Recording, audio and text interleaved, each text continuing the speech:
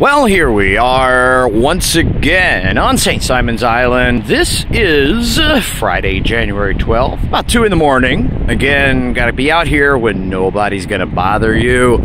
This is actually something I'm going to be showing you from Gould's Inlet. It is the live erosion taking place as the inlet comes back. If anyone who lives in the area remembers many years ago, this all used to be underwater. And why did I start at this red sign here? Well, this sign is actually was here to remind people, to remind boats that they were approaching a sandbar. However, for those of you not from here, this is what Gould's Inlet has become. It is a sandbar. However, since the month of, I want to say about June, when I really started walking this beach every night, I could see that erosion was taking place just a little bit at a time. And right now, since we're in between tides, you can get a really good look at it, just right here on a small scale, and then I'll show you how much bigger it gets. Also, if you ever come out here to the St. Simon's Island, which by the way I was broadcasting live from just a few nights ago as the sun rose over the Atlantic, this is the most beautiful spot to watch the sunrise on St. Simon's Island. But anyway, right here you can see the erosion as it's happening right in front of your face.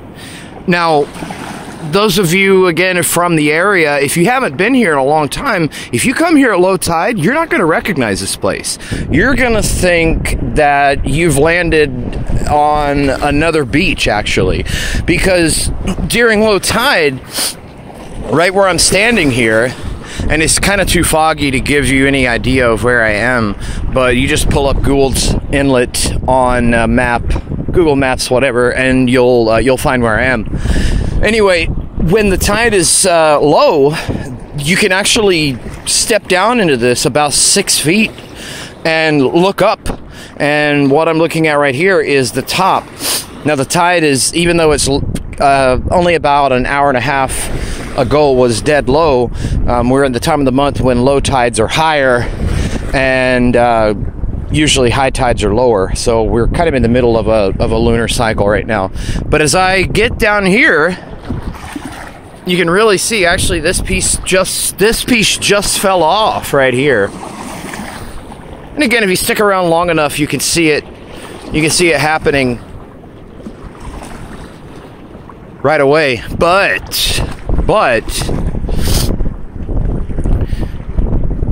there's a piece that just fell off right there, and it just gets washed away. It just gets washed away into the tide. What I really want to show you, though, is how much erosion. You have to forgive me. I got a tickle in the throat. Sorry about that.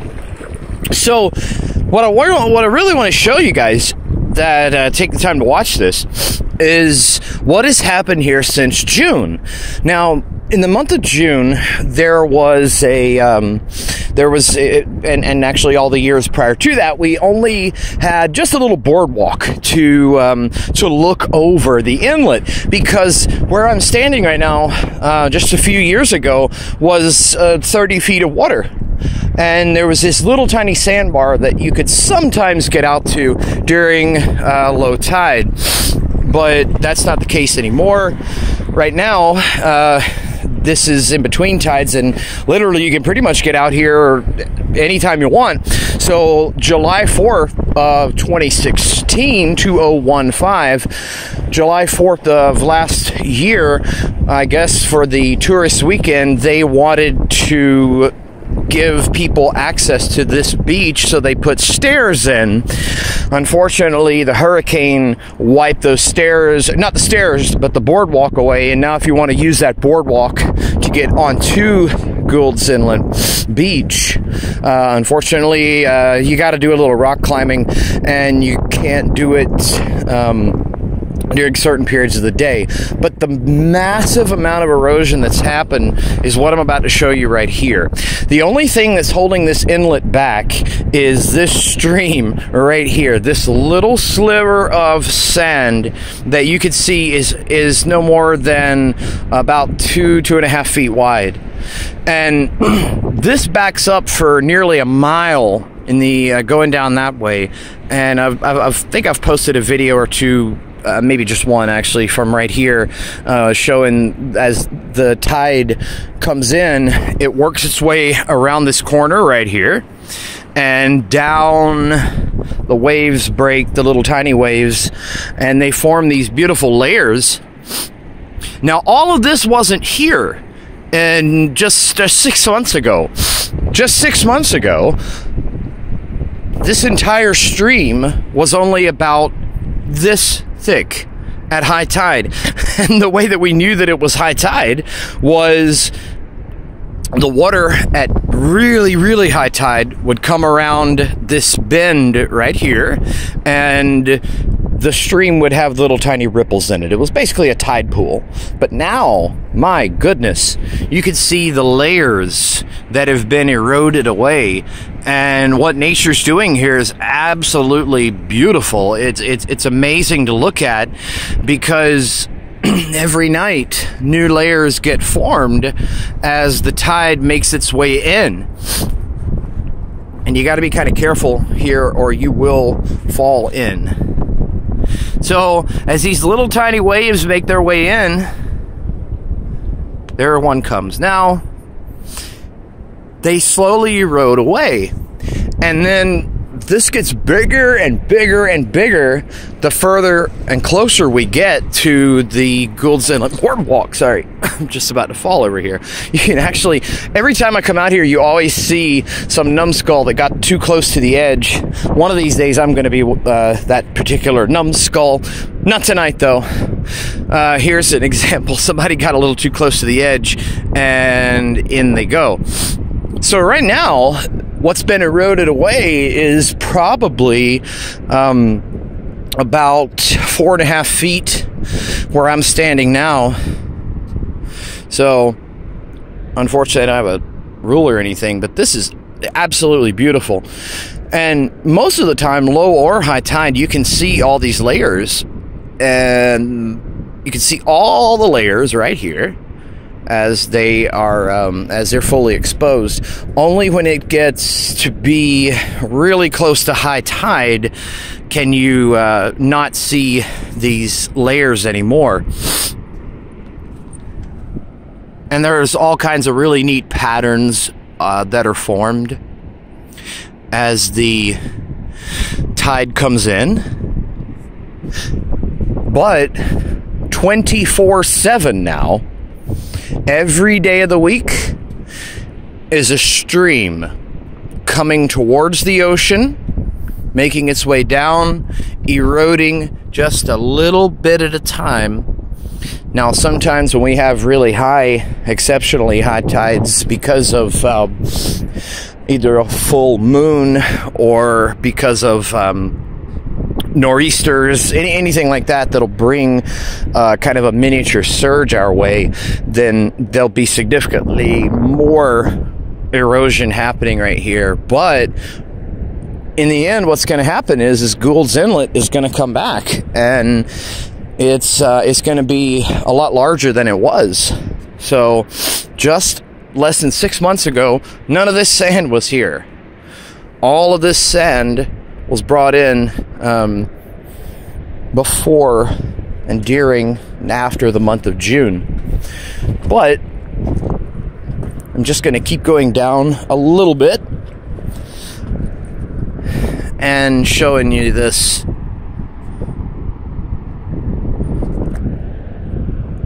And what it's become. You can see right here is a big bunch of sand that's ready to give in. And I think that what's going to happen is sooner or later, in a few months' time, it might take a little longer, but I do believe that we're going to need that boardwalk again a lot more than we did before, because Gould's Inlet is going to be coming back, and it's gonna probably put that sign back to use again. I'll show you guys this. For those of you who are not from the area, you'll appreciate this. This is the boardwalk that was destroyed by Hurricane Irma. The surge just ripped through here. There's a parking lot right there. That's actually where I was broadcasting the sunrise from. And so the storm surge came ripping through here, and no one really knows where the boardwalk is from here to there. But at high tide, the tide comes all the way up to here now, and it makes like this little bowl shape, which is really cool. But that, again, that's only the peak, the very, very peak of high tide when that happens. So yeah, the hurricane, when it made landfall and high tide hit and the storm surge hit, it flattened everything out there, which you cannot see. You couldn't even see it. You could only see it during the daytime if you're out there where it is. Completely flattened it. There was a ton of sand dunes out there, and they're all gone now, but they're working their way back. I did not know that sand dunes rebuild themselves so quickly, but they are really coming back fast, and it's amazing to watch this. This is what I see every night, is the changes that are happening out here. And even though they aren't drastic, but again, they're happening. And what this place is going to look like 6 months from now is nothing like it looks now. And next week it's going to be different, and you know, the week after that it's going to be different. So it's always cool to come here and see what happens. Now, when the tide gets at its peak at high tide, those steps right up there are all covered in water. So that is Gould's Inlet. Okay, just jumped the little stream here. This is about as big as it would get during high tide, but what happens here is it spends about 6 hours going towards the ocean, and then another 6 hours it's getting pushed back to form this massive tide pool. And if you walk down far enough, again about a mile, then this just ends. It turns into like a pond, and so it will never be fully drained out. And so that's 24/7 erosion happening there, which is actually kind of cool. So this is what's happened right here around the steps.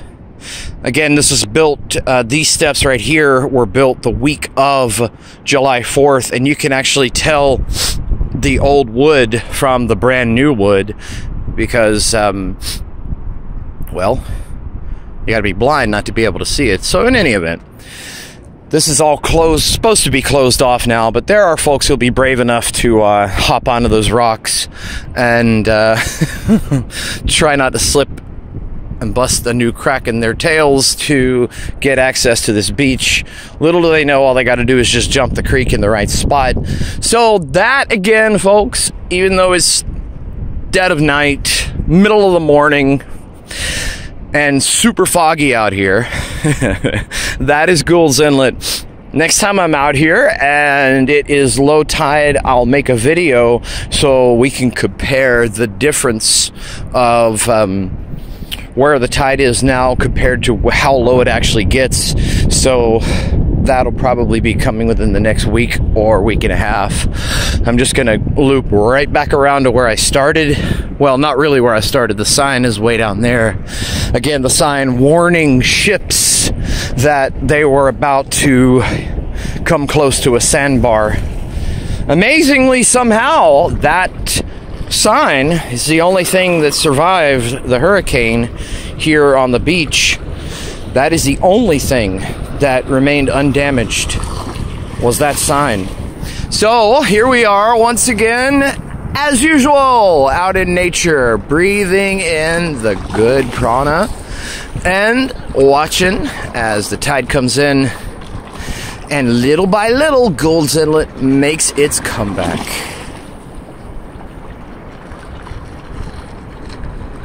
Everyone watching this, I want you to take care of yourselves, be good to each other, and have a great day. From St. Simons Island, Georgia, this is Blake saying good night, good day, good to ya.